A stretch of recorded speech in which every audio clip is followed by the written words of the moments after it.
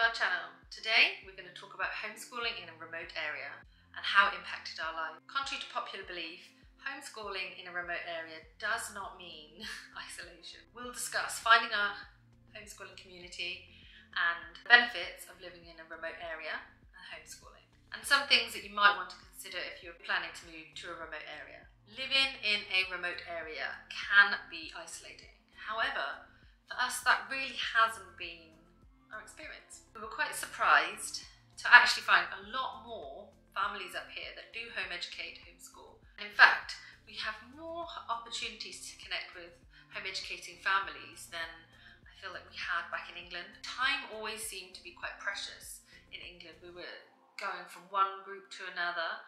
It felt like filling time, and then we didn't have the time for the people we really wanted time for. Moving to an area without home ed specific activities can seem really daunting, but it turned out to be a blessing in disguise for us. So during lockdowns, where all of our groups stopped, we found a completely different way of homeschooling, and it was something that we really thrived in. Before that, we were going from group to group, lessons to lessons, and filled so much time that we never really had the time to be, never had the time to really dig deep into passions.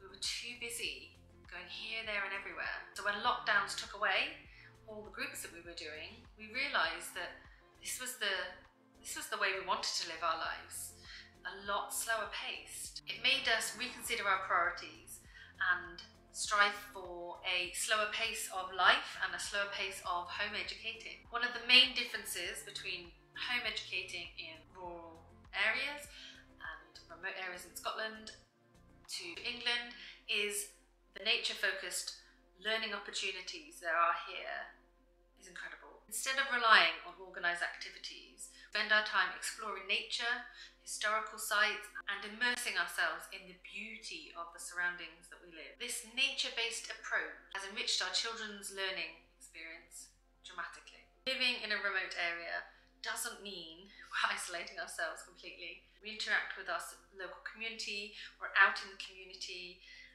socialising with friends, meeting people of all walks of life.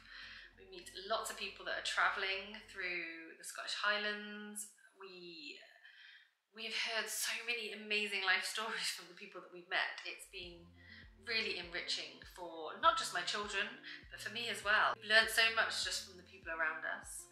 That's the sort of life we really wanted for our children. The best bit of advice I can give people that are considering moving somewhere remote and they homeschool or plan to homeschool is to use the technology. Social media and Facebook itself is really good for finding out how the home educating scene looks in the areas that you're considering moving to.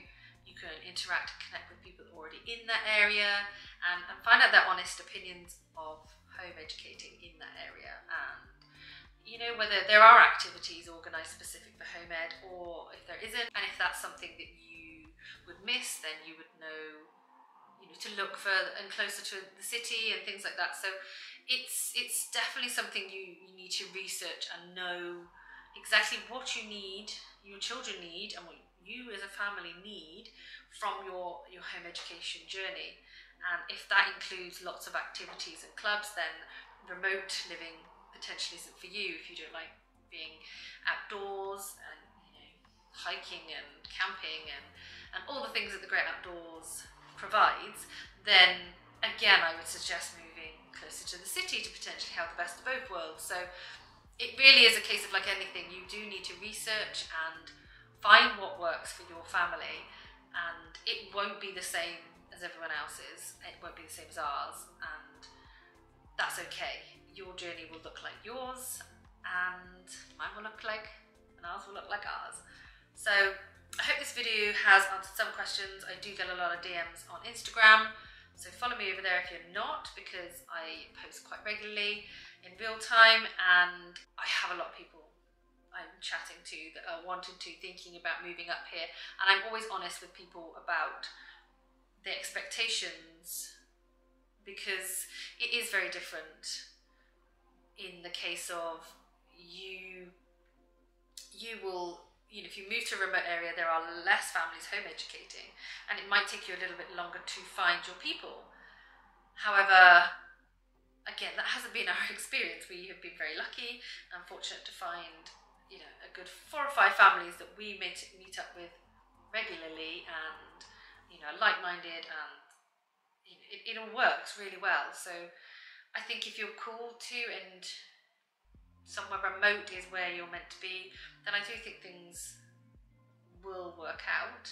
But I do think you need to research things and figure out what's going to work for you and your family and your homeschooling journey. So thank you very much for watching. Do like and subscribe and comment down below, because I love chatting to people.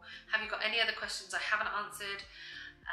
Do you live and homeschool in a remote area? Are you thinking about moving to somewhere more remote and have questions about homeschool? Thank you for watching, and I will speak to you soon.